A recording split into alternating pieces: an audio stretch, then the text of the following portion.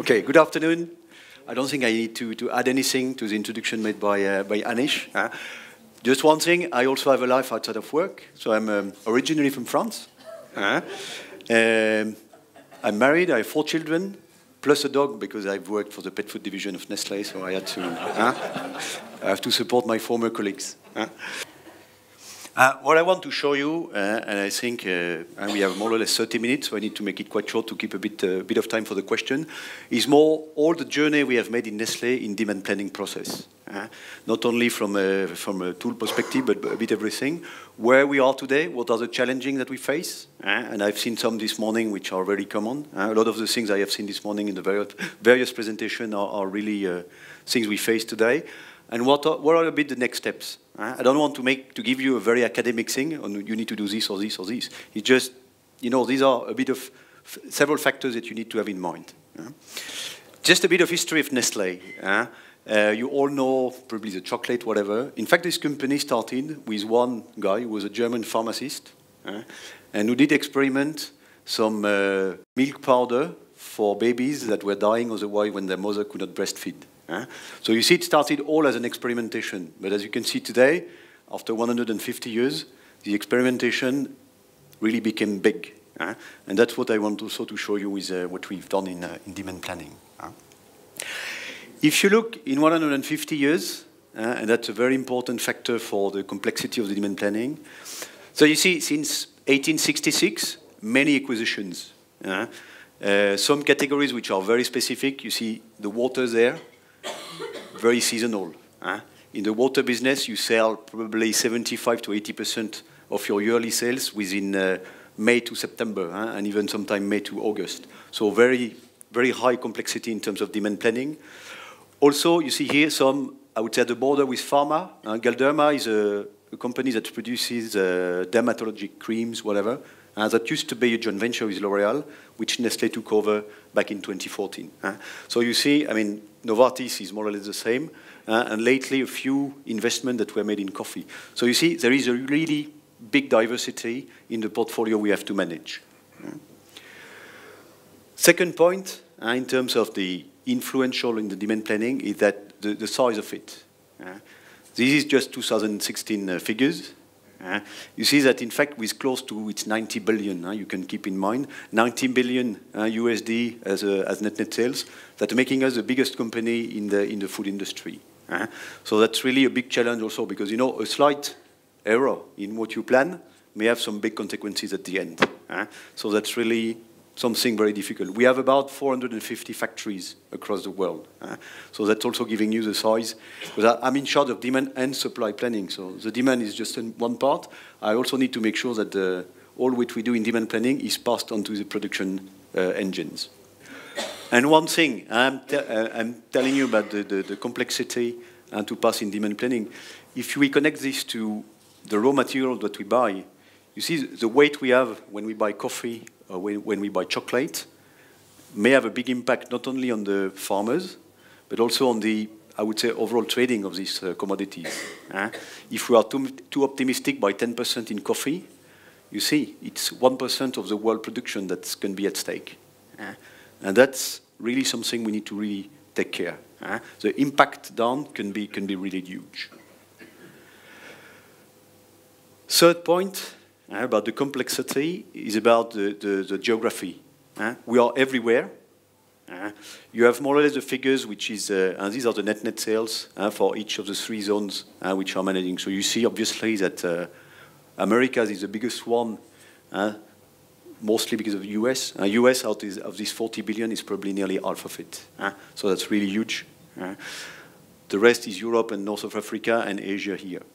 And we have here, I told you we have 450 factories, but a lot of cross-border supply. So which means from the moment you make your demand until the moment you have product in stock, there can be some quite long lead times. So if your demand is varying too much, you may end up in big messes and be obliged to use air freight to transport things which you should never do because air freight is very expensive. So if I summarize, I mean, the big challenge within the demand, first, the geography. We even have a small operation in North Korea, by the way, just for people who misbehave a little. So geography, the size, and the various categories. And that's really the three main things which are making it very difficult. If we look now a bit more in detail how we do demand planning today, the journey we've made, we, like many of you, started with very basic data. When I started in the pet food division back in 95, 6, to do your demand planning, the only data you had was the sale of Nestlé to all your clients. And I remember when I wanted sales even by client, to get the Tesco in the UK or the Carrefour in France, I had to go to the IT department and ask for that, very difficult, so really basic.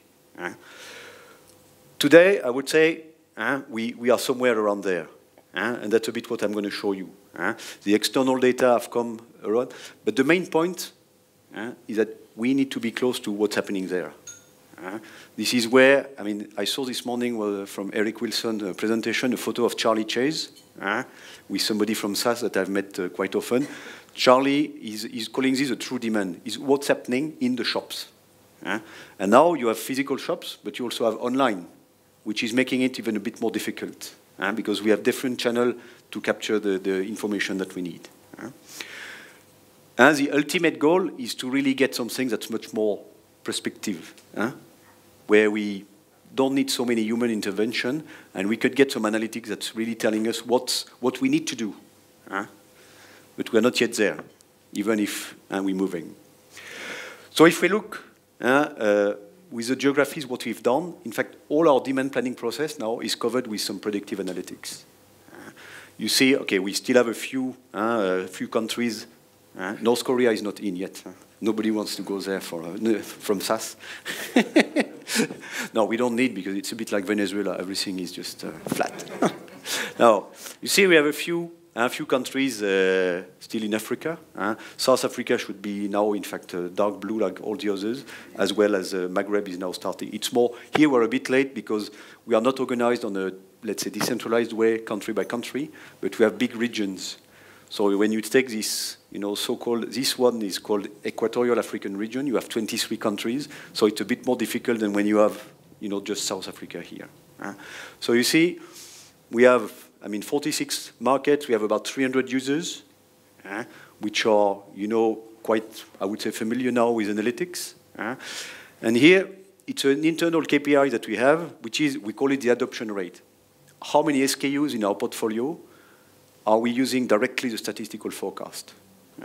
And we are about 50%. So it means that we've reached, we have saved by this. It's very difficult to I would say, figure out the amount of money. That's what my boss is always asking me, but it's just a bit difficult. But we saved a lot of efficiency in the demand planning teams, because we can say that we have nearly 50% of our SKUs for which we just take directly a statistical forecast. Now the challenge is the remaining 50%. One example, because we need to sell much better this analytics impact. And we can really show, and that's a very recent one, Dolce Gusto, probably all of you know, because it's existing nearly everywhere in Europe, but it was launched recently in Brazil, I think 18 months ago.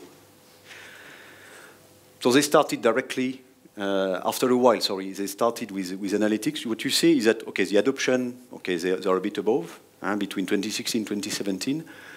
So the demand plan accuracy 1 month ahead jumped above 80%. Which was really a big step compared to what they were doing at the beginning. Then this one is the case level, the service level, in fact, what you give to clients. So here, 98 to 99 is very important. Doesn't look very big, but I can tell you with some clients, like the Carrefour from France, which is quite strong in Brazil, when you get 0.01%, it's good. So that's really something which was a big achievement. Freshness is it's also an internal KPI, is the remaining shelf life of the product when it's delivered to the client. Because, we have, food is getting, I wouldn't say worse and worse, but we need to sell it before it's reaching close to the best before date. So the longer remaining shelf life you have at the client, the better it is. This went to 84% of the total. And at the end of the day, and that's something that's talking a lot with finance people, we decrease the stock very quickly. So you see, and here, and that was one of the challenges. With that sort of example, we can really connect what we do in analytics with some business benefits that can be, very tangible. It's money. Stock cover, you can figure out in number of pallets that we didn't need to pay storage for, in the working capital that's a mobile. You have a lot of things that you can sell afterwards. Because despite that we're all talking a lot about analytics, about demand planning, improving, I mean, not even at senior level, not everybody is convinced of this. So that's really important to make this connection with business. So that's a bit where we are. And there were, I would say, the three big things, and it's quite similar to what Eric Wilson presented this morning. And the three pillars thanks to which we could do it. The first one was the organization. When we started this journey in analytics, I mean, the S&OP for us was already something very strongly in the company. Nestlé, I mean, we didn't call it S&OP because we made something different, but at the end it's exactly this. We called it monthly business planning. And there was a dedicated team that started, I think, 2009, 2010, to really make an implementation fully all over Nestlé. Very simple, we had a guideline. You have 4 meetings in a month, 1 each week. For each of them, there is, in this guideline, you have the agenda, what are the input information, the output information, and who should attend. Very simple. With time, we made it a bit more complex. I would say today, it's a bit a challenge, because we made it very simple at the beginning, which worked very well. The fact is that you face so many different situations and I would say a growing complexity that it's a bit difficult today. And we need to, that's one of the challenges I have with my colleagues, because one important point is that it was truly cross-functional, this S&OP project, with finance, commercial, and let's say supply chain operations.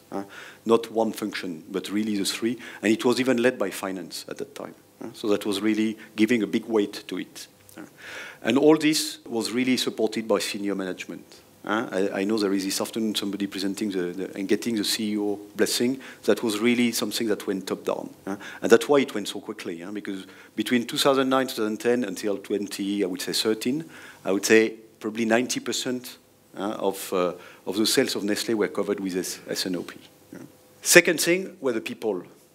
I think when we started the analytics journey, I mean, the goal at that time, that was back in 2013, when I arrived in that position, was to have some very small teams of specialists, not really decentralized, a bit, in some centers of competence. But to start with, that would not have worked. Because, you need, when you have a good S&OP as a base, you need some people in every location to speak to others, to especially commercial people, and explain them why from statistics we get these figures. If you can't do this, I think maybe many people here know, when you're in a forecast meeting with some salespeople who have 20 years experience, they will just laugh at you when you say that your machine can do better than what they do. I have 20 years experience, that's bullshit. Okay, no. So, and the S&OP is something very local.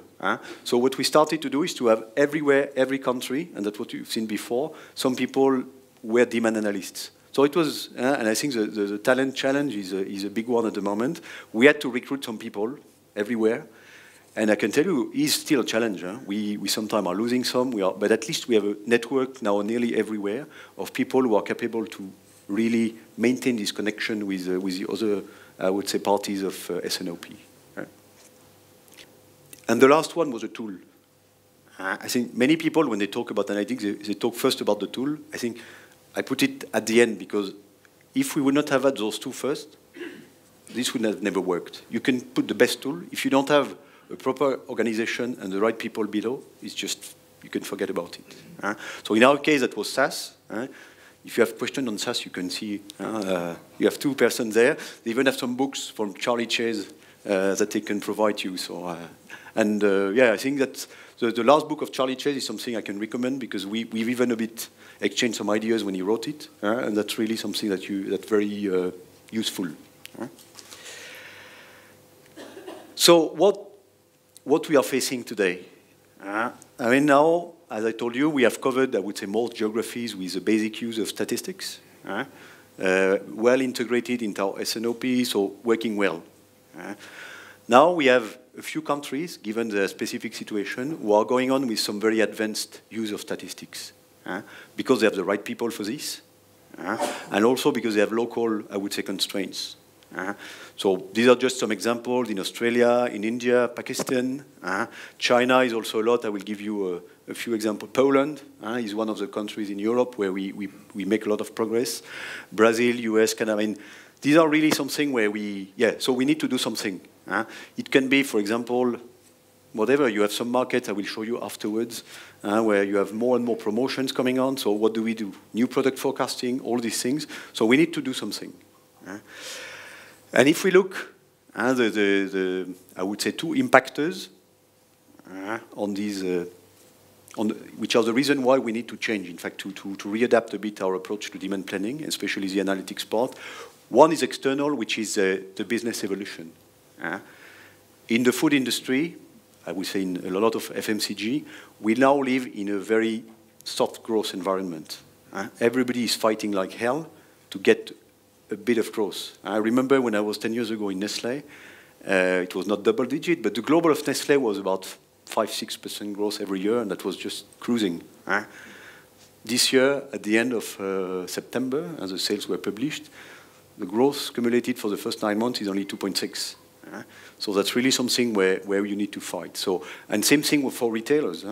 Retailers do fight between themselves, and they also fight with the e-commerce that's going bigger and bigger. And the big challenge, what I put there, is with e-commerce, and I will give you some figures afterwards, is the size of the data you want to, you get. Is something that if you still use Excel or Access, you just forget. I will show you, I'm from China. So you see where we are, and if we take the example specifically of promotions, so that's not from us, it's a Nielsen report that was published 2 years ago, but I think the figures are still okay. In the FMCG, you have only 1/3 of promotions which are making money. 2/3 are just useless. And you have even some, about 20, let's say 1/4, which are depletive to your sales and your profitability. So you see, and in Nestlé, like in others, and we all have in our, I would say, commercial guideline that for each promo we should do a post-evaluation, blah, blah, blah, da, da, da. It's written everywhere, but nobody does it correctly. And just to show you, and again, these are really approximative figures. We tried to make, for the promotion, an estimation of the size, the part of portfolio, and it's not only Nestlé, it's a bit, it's wider, the food industry, which is sold on promotion. And you can see that in some places, I mean, you have more than half of your portfolio sold on a promotion. So if you don't master these promotions, if you are not capable to make a real, study on which are the ones that are working well, which are profitable, which are bringing the benefits, you just lost. And there is a lot of money at stake. When you do promos with Walmart, with whoever, Coles in Australia, or Carrefour, or now with X5 in Russia, or JD.com in China, you need to pay a lot of money. So investing the money wisely is really what we can bring there. And then if you look at the specific of e-commerce, I mean, that's where we are, more or less, from last year. 5% of the sales of Nestlé are made via e-commerce. We have various channels. Some of them we are mastering totally. Some are with pure players, or we have like Alibaba here. And this is growing every year. It's going to be, I don't know, probably for 2017 around the 7% and growing very fast. When I told you about JD.com, so JD.com is, I don't know if a lot of you have heard about it. It's purely Chinese. I'm very lucky in my job because I travel quite a lot.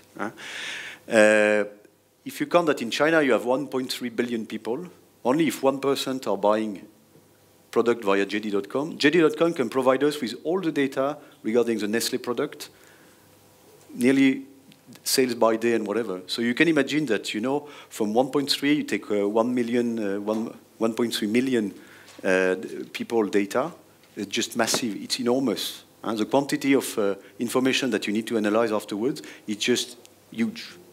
So you need to have different ways than what we used to do in the past.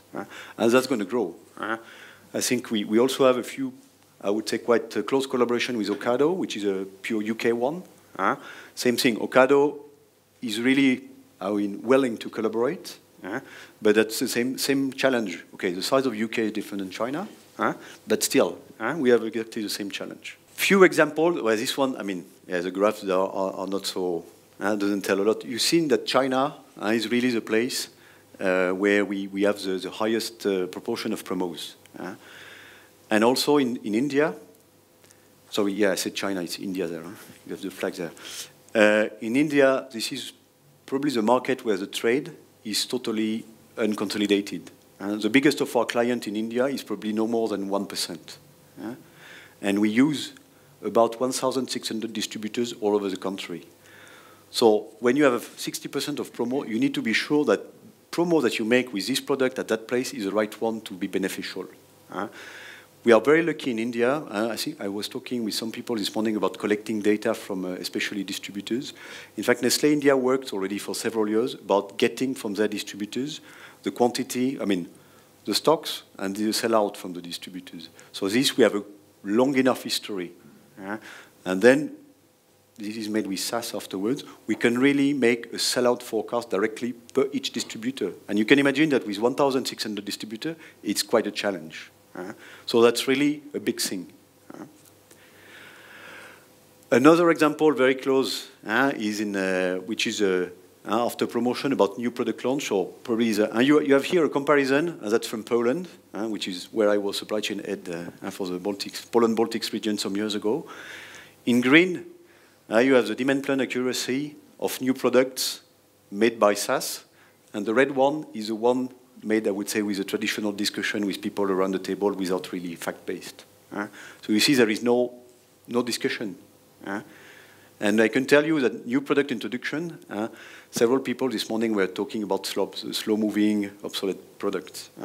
We call it bad goods in Nestlé, which are goods that we destroy, which, you know, in the current world is not really ethic. So we want to have less and less. The number one reason behind the bad goods are new product launch, because we are always willing to be far too optimistic. So we just push a lot in the trade, everything. You know, salespeople, they're always, you know, well, let's go, da da da. And then at the end, you end up with too much product in the trade. Sometimes the sales are not going as per the plans, and then you need to collect back afterward and destroy. So you see here, we also get a big benefit out of it. Just as we have the DPA, do you have an idea of what is the demand plan accuracy for Nestlé 1 month ahead? What it can be? I didn't put it in the presentation, it's just a question. Is it in the 50, 60, 80s, 90? 80? 70, yeah? Yeah, the 1 month ahead is 80%. And the 3 months ahead is 75, which I think is quite good at the moment. We are doing quite well. The big battle we have now is on the bias, because we still have too much variations. And generally, and I don't think it's a specific case of Nestlé, generally we are too optimistic in our forecast. And that's a big thing that we try to solve with analytics, but it's very difficult. And when you are too optimistic, you produce too much stock, you pay storage, you have multiple consequences down to bad goods that you need to destroy.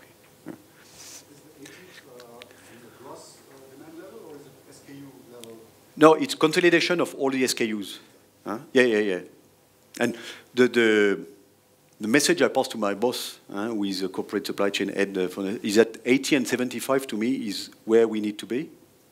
Going above would be really a big investment, but what we want to fight is really the bias. We really want to drive down this, you know, too optimistic, and it's a big issue everywhere because you use too much of your factories, you store too much product, you have, a lot of, I would say, bad consequences afterwards. So after those two examples, so what where we are at the moment, you see we more or less, we have made a 3-stage approach to demand planning and the use of analytics. So this one is what I told you, generating baseline, things like this is working already nearly everywhere. I think we are probably a bit too modest with this because we really have good coverage there. Here, this is where we have the big question mark at the moment. What should we do? How should we organize the next level? Do we need to change in our S&OP process? Do we need to bring more analytics? How do we need to reorganize? Ultimately, I see many people are talking about IBP, about integrated business planning. That's where we should go. But then I think it's that's a journey there. It's just a summary of we need to have more business benefit. I think the unpredictability is something that's growing. I told you about more promotion. People are changing. We have multi-channel now sales, so it's very difficult. People skills, very difficult. New data sources. I mean, these are just a summary of what I told you before. So the second thing, the second challenge we have is internal. Here what you have at it's a report that was about CPG published by Accenture. You can find it, it's maybe a bit not old, but yeah, it's from 2014 or 15, I think. But I found it quite good when I took that job. And you see there is a word about CPG firms moving slowly to analytics. So, you know, that's something where we need to invest a bit more. And that doesn't sound very positive. And in fact, in that report, they figure out all the possible organizations. So you've seen from what I told you before that we have started there. In Nestlé, we have been very decentralized because what we think is that anyway, the S&OP process is happening everywhere. It's not centralized. It's happening where you can have people from commercial teams, from finance and supply chain meeting together. So that's where we went, which was very, I would say, efficient from the beginning because we had some, I would say, analytically skilled people everywhere to explain what the forecast was, how we could get to this result via statistics. Today, it's no longer possible to go on like this because when you move to this, you know, causal analysis on promotions, on new product forecast, long-term planning, and because we also need to support, for example, capex investment. Where do we need to build new factories? By when do we need to build a new factory? Everything. So you need forecast by 5 or 10 years for this. Sometimes it's quite long. Here, we cannot work with such a network. We need people who have a bit more skills. So in fact, the thing we're going to do, it's really something that we are moving slowly. We are doing some, I would say, experimentations. The first one, experimentation, was there. Now it's totally industrialized. So here, we're going to build, we think, some small centers of excellence where, what I would say, some more, I would say, skilled people in statistics. Because that's really where we can, afterwards, have a much bigger impact everywhere. Strong S&OP is a foundation. I think Eric Wilson, you had exactly that phrase, that if you do not have it as a base, anyway, just forget. This is where you make one single plan for the company. You make people from commercial teams, from finance and operations have one plan. There might be some slight differences in between. For me, the biggest difficulty there, which we still see, is that people are talking in different units. You know, people from operations, they talk in case or in pallet, whatever, whereas salespeople are talking with their, you know, dollar target or euro target, and finance are talking about profitability. So, you know, the day we will have something that will be able to convert all these together in real time during the meeting, that's really where we get something, you know, that's very efficient to support S&OP. Second thing, you need to be able to bring the analytics into the S&OP. You've seen, I mean, the adoption rate, we have 50% of the SKUs. I can give you, in Nestlé today, we have 60,000 SKUs globally, which are live at one moment. So 60,000, even if you have a lot of people doing this, you can't manage this, you know, manually as we used to do. So you need to have people everywhere to bring some analytics background and to bring some more fact-based discussion. Very often when you have commercial people, discussions are more emotional than really fact-based. And that's really a big issue there afterwards. You know, I think what we see, and that's what I just finished with, is that we need really to have more and more skilled people. And that's going to be a challenge for the coming years, because I think everybody will fight for this. And that's why having some centers of competence is really the way we can solve that challenge for the future. Okay, so that's it. Thank you.